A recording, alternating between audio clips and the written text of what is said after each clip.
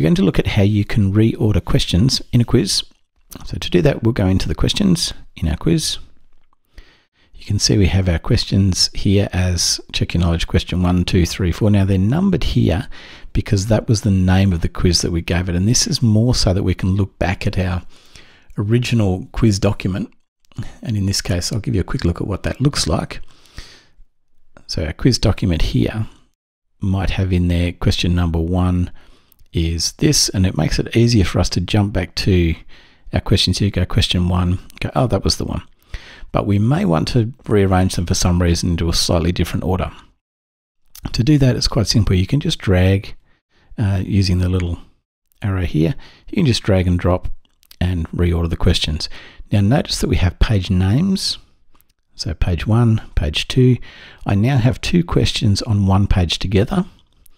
So I can reorder them still as question 1 and 2, but group them together. So these 3 questions might all fit together and belong together. The first question may actually have a description of a scenario, and then all these 3 questions relate to that one scenario. And that's one way of putting that in there and grouping them together.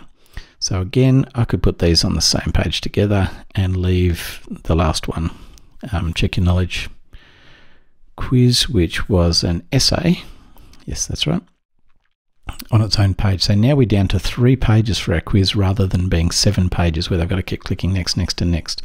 Something we can add as part of this though, if we add a new question, go down to description and select add, we can just put in here, and I'll put in the question quiz, and I'll call this scenario, and this is a scenario, ... as a question, sorry, as some text for it, and I'll save changes, and you can see now we have quiz scenario. So let's say this group of questions on page 2 were actually part of a scenario.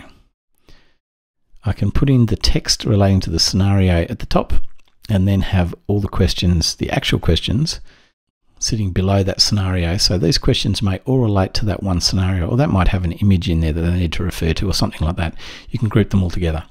Let's have a bit of a look and see what this actually looks like to the student. So let's go back to our quiz and preview. You can see here that questions 1, 2, and 3 are now on the first page.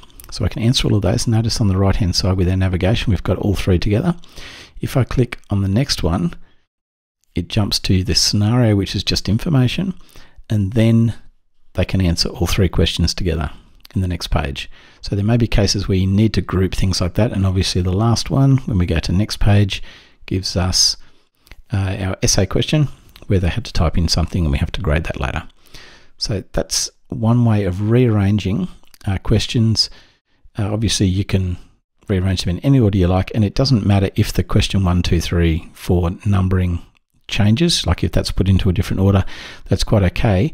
These were more our reference to know that in our document where we created our quizzes, that's where we go to find that particular question, or that question and the answers relating to that question, which just makes the whole management process much, much easier.